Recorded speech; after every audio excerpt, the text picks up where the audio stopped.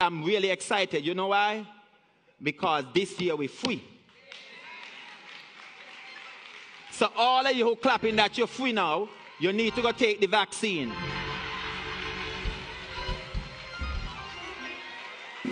Yes, sir. I'm getting serious with you all now. Let me tell you something. I listened to the Attorney General in Barbados and the Prime Minister of Jamaica this past week.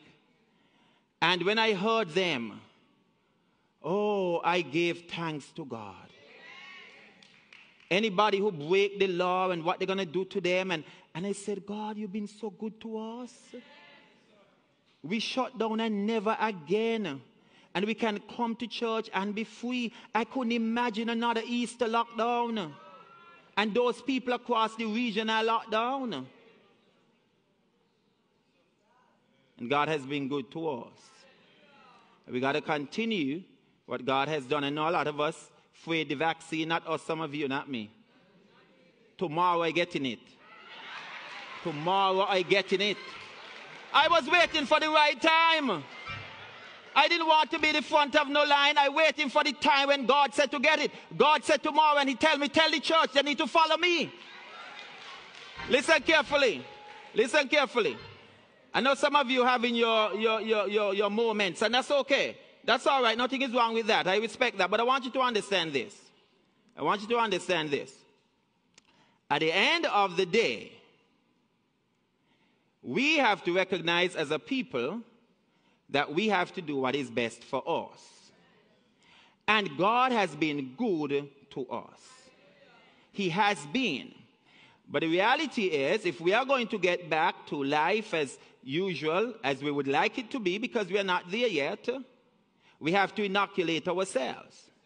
And open this, the tourists, every time I see Sister Marlene, I feel sorry for her. Every time I see Brother McIntosh, I feel sorry for him. We have taxi drivers in this country, I feel sorry for them. I don't know the last day we've had a US dollar in this offering plate. No, you think I'm talking about money, but that is a reflection. That is a measurement. That's the point I'm making. It is a reflection and a measurement of what is happening. And you can't take it lightly. Whether they tell you there is money or there is money, there is no money. You got to be smart. If you are spending money in your house and you don't have a work, soon you ain't going to have no money on the bank. You're going to well want to work to put back the money on the bank. So if the government say they have a lot of money, they've been spending money and nothing coming in, soon they ain't going to have no money. And not soon. I don't believe they have none. That is how I feel. I don't think they have any. So we have to get back to it. And across the Caribbean, they're having a dusty time, as we like to say. We got to keep the momentum.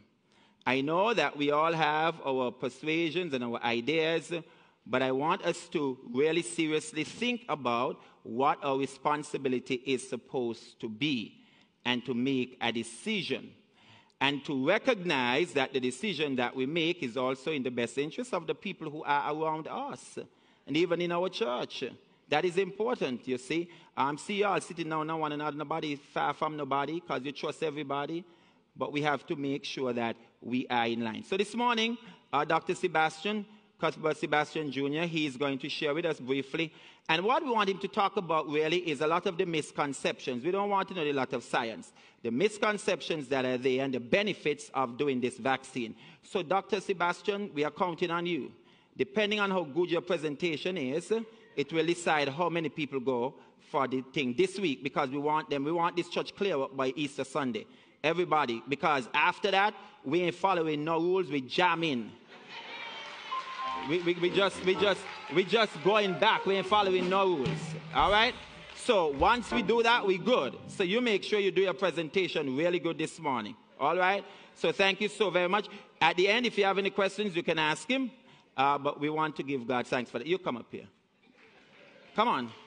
Right here, doctor. And tell us. Okay, so listen keenly. Those of you who still... How many of you had it already? Stand up. Stand up. See, that's good. Lots of you. Lots of you. All right. By next week, we're going to have almost all of you. And then the following week, we're going to have those who are struggling at the end. All right. Amen. Hello.